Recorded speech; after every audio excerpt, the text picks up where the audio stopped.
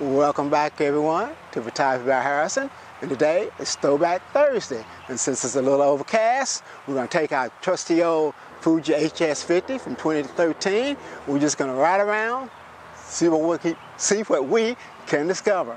And with that being said, I will see you on the other side.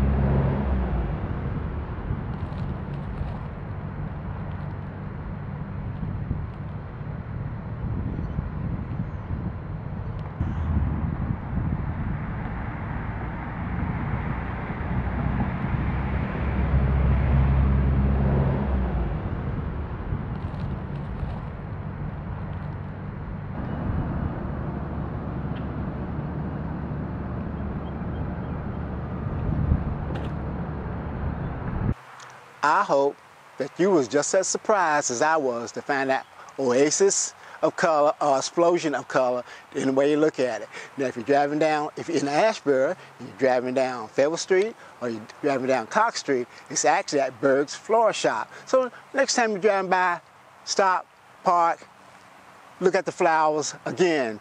Just take a deep breath and let the flowers calm your mind, then you can go on with the rest of your day.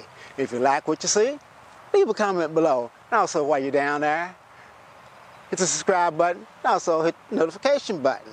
And tell me why you like it, because that motivates me to go out and do more videos. If you don't like it, that's fine. But also tell me why you don't like it, because guess what? That will also motivate me to go out and do more videos. Because you know I say it all the time, when it comes to photography, no one knows it all. And of course, the more you learn about photography, the more you learn you didn't know. And with that, as always, I want to thank you for coming along with me on this photographic journey, and I will see you next time.